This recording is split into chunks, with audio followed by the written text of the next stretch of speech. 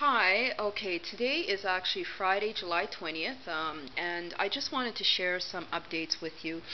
Now, in regards to racial profiling, I actually got a letter today from a CEO, President and CEO of what's called the William Osler Health System. And in one of my videos, I spoke about the Etobicoke General Hospital and how they actually profiled individuals that were black. Very abusive, very abusive in their practices to just do things without asking people's permission. I have some problems with this policy, or it's not even a policy, but it's a reason to say that we can just take people and we can put our fingers on them and we can touch their bodies without asking them.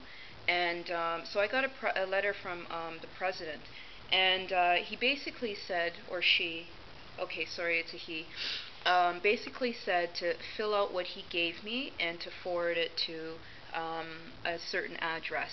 So I thought that was very, very helpful. And what was really good about the Etobicoke General is that they actually tell you what system governs the actual hospital.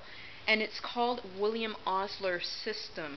So I looked at this thing because, for example, Rachel Carson talks about this, I have to find the citation, but in her discussions around chemical contamination and bioaccumulation, she talks about even how there was a lot of problems with biomedical medicine. And she makes a citation that actually connects you back to the origins of hospitals. And what they actually used to do was a lot of religion fraternities used to actually build these entities in places in Africa.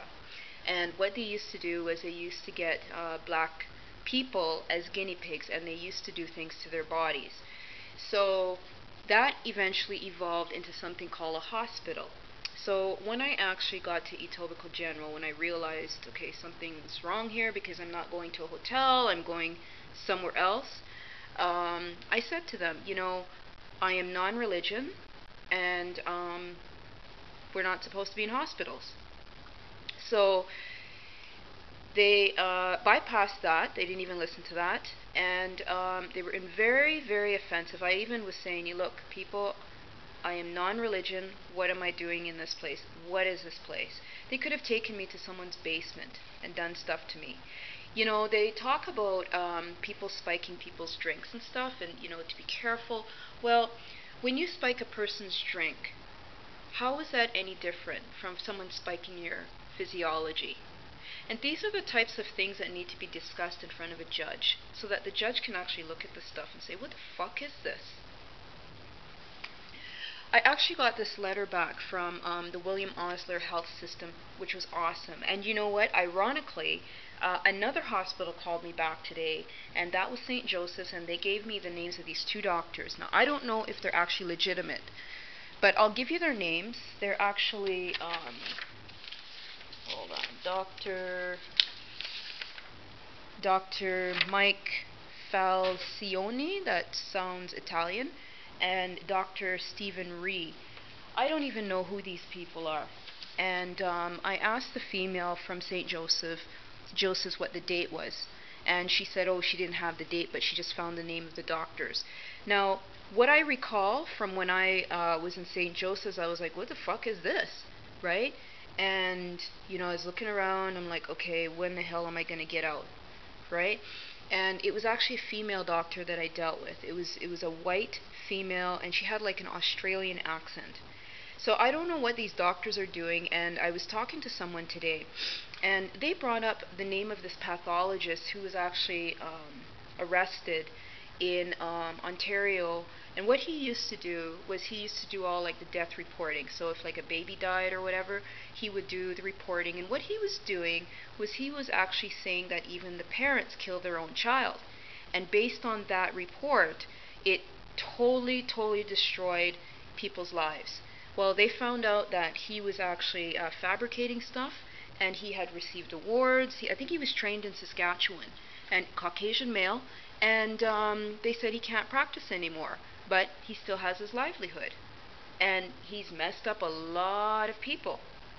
So it's the same idea.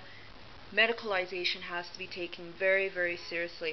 So I'm looking into this Osler system, and I'm saying to myself, like, what the fuck is, like, what is this William Osler? Who is this person? Can I write this person? But this was actually somebody who, based on just my preliminary reading, he came up with this discourse of how to practice medicine. But he took it from a European, an English, and German perspective. And when I saw German, I was like, wow, that's pretty fucking offensive. Because, for example, the Third Reich and Hitler's group, what they used to do was they used to actually go into places of Africa, and they used to take people from tribes, and they used to behead them. And they used to do a lot of experimentation on their bodies. And they were trying to write this genetic discourse. And this way of doing things was based on some kind of, it was a theory that basically told them that a way to dominate is based on this. But they had no ability to actually critically think. And when it comes to academic discourse, it's very, very, very dangerous, because if you don't actually add your ethics, then what could happen is, for example, what Hitler's group was doing was they were just writing up all this stuff, and I'd like to see their medical records on all those dead bodies. And I actually have pictures of them.